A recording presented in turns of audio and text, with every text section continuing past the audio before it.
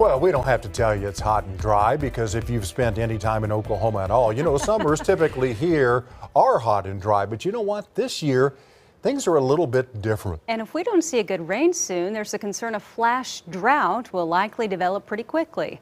News 4's Kaitor K is live with what exactly that means. Kaitor. The state climatologist tells us the past 30 days is the hottest, the driest on record when compared to the same period over the past 100 years.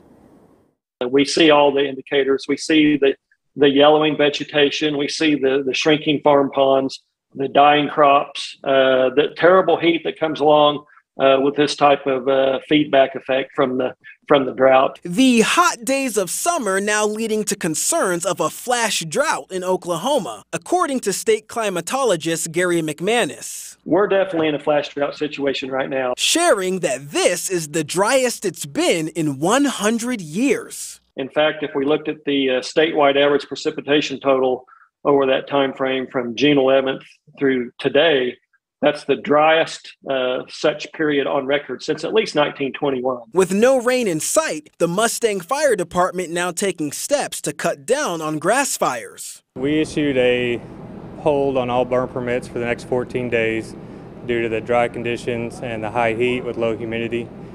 So the vegetation keeps getting drier and drier. Forewarned Storm Team Chief Meteorologist Mike Morgan weighing in. A flash drought, it's a powerful force. The evaporation rates are so much higher than any rainfall that we're getting. Everything dries out and gets crispy instantly. And as for what can be done to save lawns and flower beds, if you have to water, it's best to water in the mornings or at night. A good soaking rain or water is the best. A lot of times you try to water, it'll all evaporate if you water during the peak heating of the day.